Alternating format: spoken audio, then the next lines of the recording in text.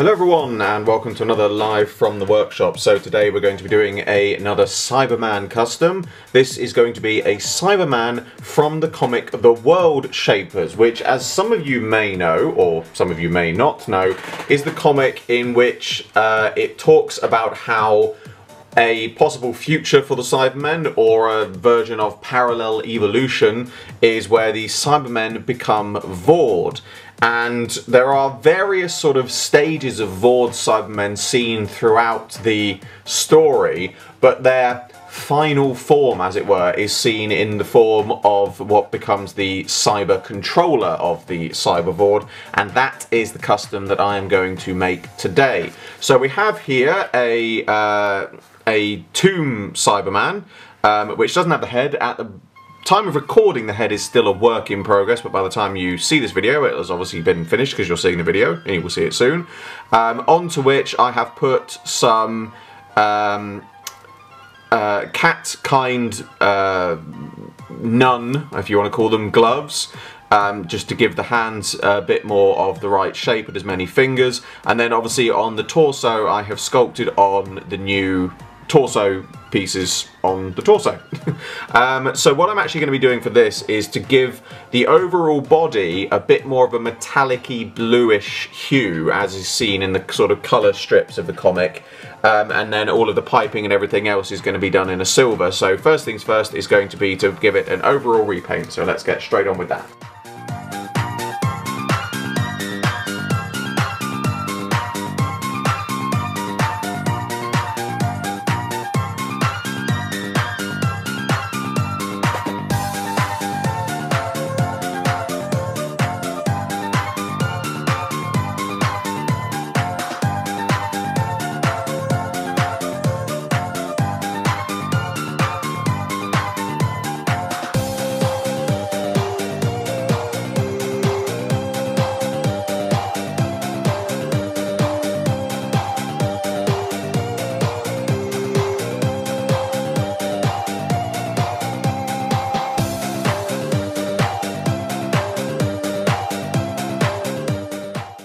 And here is my finished World Shapers Cyberman.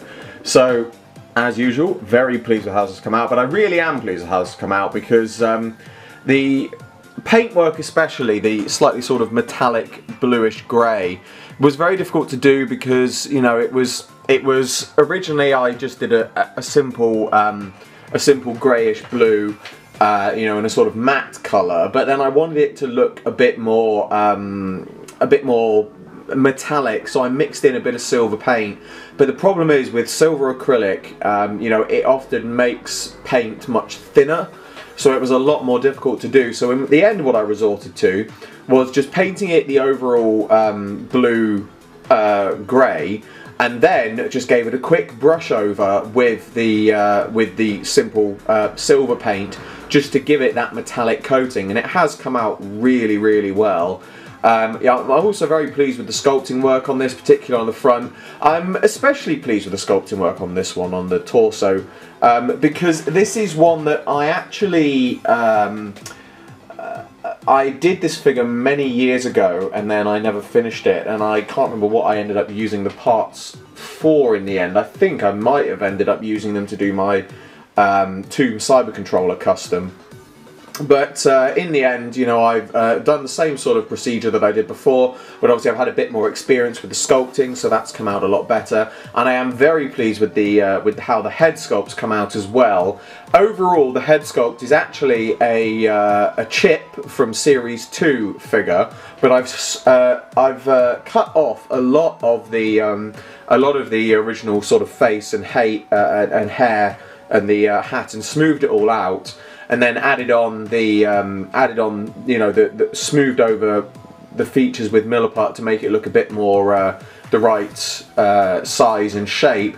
And then for the handles, I've just used some simple bits of wire combined with a bit of Milliput, just to, you know, make it look a bit more sort of fluid in terms of how they come out of the head. They're not perfect in terms of their shape, but I'm still pretty pleased with how they've come out. And then obviously I've also used some spare piping to do the bits on the shoulders as well. Obviously, if you've got a Tomb Cyber controller spare, this is a very good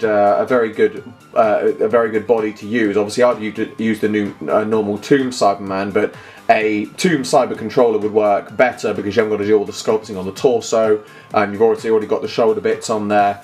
Obviously, the boots are different. You've got shoes on that, but again, you know, a little bit of artistic license there. But yeah, I'm really pleased with the finished product. In terms of the head sculpt, I am going to try and make some head sculpts to put up for sale on my eBay. But at the time of recording, and probably at the time you're watching this video, they probably won't be up yet because I'm not going to actually do the casting for them until the new year. But I'm going to try and do some test castings, I should say, over Christmas.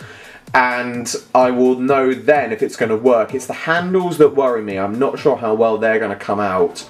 You know, and it's difficult to. I could sculpt the head without the handles, and then people add in the wire themselves. But where I've added on some sculpting on the wires, it does mean that they are a bit of a necessity. So we'll have to wait and see. But either way, if they are made available, there will obviously be a link in the pinned comment to my eBay.